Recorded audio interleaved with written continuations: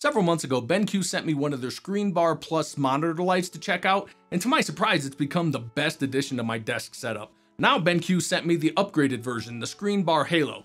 Is this truly a Halo product worthy of the cost? Let's find out. Hey guys, welcome to Elevated Systems. I'm your host CJ, and like I just mentioned several months ago, I did a pretty comprehensive review of the ScreenBar Plus monitor light. Now, I've done a lot of product reviews, and in almost every case, those products get shelved when I'm done until I need them again for follow-up or comparison. There aren't many things, in fact, there's nothing except the BenQ monitor light that's become a permanent part of my day-to-day setup. And for the past couple of months, the new ScreenBar Halo has been lighting up my workspace. Now, I'll reiterate the reason and benefits of a monitor light, but first let's go through the unboxing, design and features, setup, and do some testing. BenQ products run the full gamut from budget-friendly to high-end, and their lighting products definitely live in the premium range, and that's first apparent in the packaging. The box itself is nice, it's solid, simple branding, clean graphics. Inside, the individual components are all well protected in a molded plastic tray. First, the light bar itself is 50 centimeters long and about 23 millimeters in diameter and is constructed out of silver media blasted aluminum alloy with a polycarbonate window. Compared to the ScreenBar Plus, which I considered a premium light, you can see the Halo is even more robust and, well, more premium, and one of the major differences between the two is the counterbalance mount of the Halo, unlike the Plus, is permanently attached because the counterbalance is also a light which lights up the rear of the display. Next is the control dial. Again, very premium feel. It's constructed with an ABS base. The outer dial is aluminum alloy and has a polycarbonate touch surface. Another significant upgrade over the ScreenBar Plus includes the fact that it's wireless. Setup for the light is pretty simple. The mount just sits on the top of the monitor and is held in place by spring tension and the weighted counterbalance. And as simple as this looks, the light is firmly held in place. The light is compatible with flat monitors that are between 7 and 60 millimeters thick, and thanks to this included adapter, it is also compatible with curved monitors between 16 and 42 millimeters thick. And those thicknesses are the actual top edge of the monitor. However, if the monitor tapers out further, the mount does open up quite a bit farther to mount to those types of displays. The light bar itself can rotate up to 35 degrees. There's a 1.5 meter USB-A cable attached, and the light bar can be powered by any USB power source that provides at least 5 volts and 1.3 amps. For testing, I'll be using a USB-A port on my surge protector power strip that exceeds those specs. Now, most USB-A type A ports on modern desktop computers can deliver 1.3 amps, but some may only deliver the rated 500 milliamps for 2.0 ports or 900 milliamps for 3.0. So in some cases, you will need to provide a USB power supply of some sort, as the monitor light does not include one. Once the battery is installed in the control dial, there's nothing special to do, it just works. The dial is motion activated, so to turn it on, just wave your hand over it. The middle power control turns the light on and off. The control on the bottom center toggles between the front light, the rear light, or both. There's a brightness function that allows you to use the outer dial to select a brightness from about 250 lux to 800 lux. Switching to the temperature function allows of a cool 2700 Kelvin to a warm 6500 Kelvin light. Once you find your ideal settings, you can save it as a favorite. There's also an auto function that with one touch will set the light to 500 lux at 4000 K. And just like I did for the ScreenBar Plus, I set up the light in accordance with BenQ's technical specs and measurements and tested the illumination levels of the monitor light. Now, there are some differences between how the lighting functions work between the Plus and the Halo. First, the Halo has a larger illumination area with a lower maximum brightness of 800 lux, but my testing indicates that it can exceed that. However, while the ScreenBar Plus had 2 auto modes that set the workspace light to 500 lux within the 60 by 30 centimeter work area if the ambient light was above 50 lux and 300 lux if it was below that, the Halo's auto mode just sets the larger 63 by 40 centimeter working area to 500 lux, regardless of ambient lighting conditions. Now, the auto mode only works for the front light, and unlike the ScreenBar Plus, which hit the illumination levels in all of my testing, the Halo did not, with even the brightest center point of the working area not hitting 500 lux and the perimeters falling off to as low as 250 lux. I repeated the test several times under varying ambient light conditions, and the auto function never achieved 500 lux.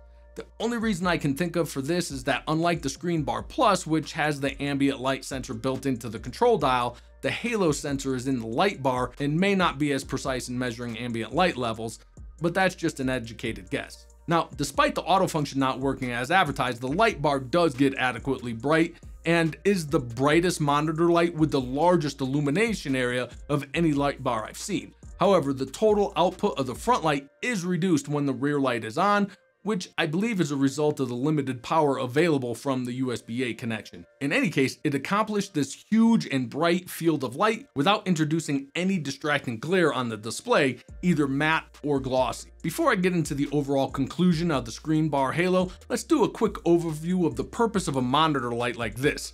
If you're in a dimly lit area, continually refocusing from a bright display to a dim workspaces causes eye fatigue. The iris is a muscle after all, and like any muscle, you work it too much, it gets tired, which leads to eye fatigue, pain, and even headaches. So illuminating the desk helps prevent that. Also, working in a dark room with just the bar as a light source will also lead to eye fatigue, because even if you aren't aware, your eyes will be continually adjusting to the strong light in your primary field of view and the dark peripherals. So the halo adds the rear light that illuminates the periphery to help avoid that. And I can honestly say that despite all the other pros and cons I'm about to talk about, the ScreenBar Halo fulfills its purpose perfectly. Since I've added the ScreenBar to my workspace, I rarely deal with eye fatigue or headaches, even after 8 to 10 hour editing sessions. It's definitely made me more productive.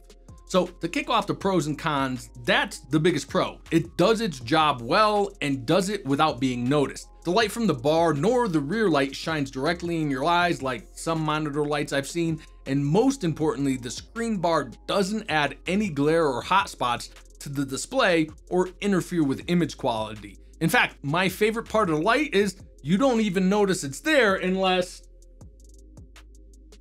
it's off. Then I immediately notice something's wrong. Now, the ScreenBar Halo isn't perfect and there are still some areas that can be improved. First, because the light draws more power than some USB-A type ports on a desktop PC can deliver, BenQ should really add a power adapter for it. I do really like the wireless control dial. Eliminating wires for my setup is great, and because I just basically set it and forget it, I never really use the dial too much. I can just remove it altogether or just move it out of the way because it has a range of about 1 meter. However, if you continually readjust the lighting, this dial isn't perfect, as when activated, only the current control is lit up, and the black on black control surface makes seeing the other controls difficult. In fact, the auto dimmer and favorite controls, while they look great on camera, are actually almost impossible to see with the naked eye. But the control surface is a fingerprint magnet, so that makes the controls easier to find, I guess.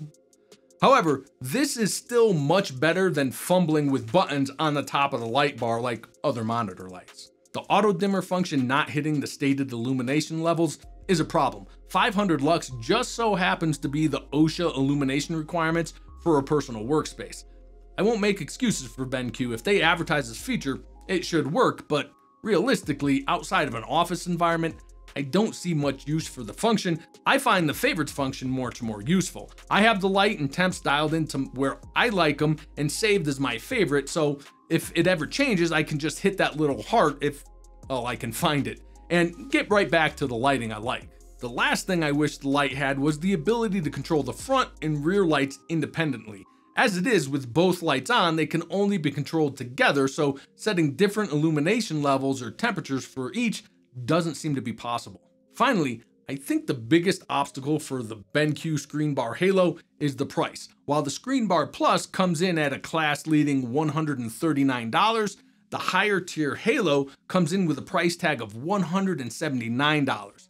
In my opinion, this cost moves this monitor light out of consideration for the average consumer. You're not buying this to put on top of your $200 monitor to light up your $30 keyboard. The name is spot on here. This is the Halo product when it comes to monitor lights. This is the best monitor light you can buy. The best materials, the best build quality, largest and brightest lighting area, longest lifespan rated at 50,000 hours.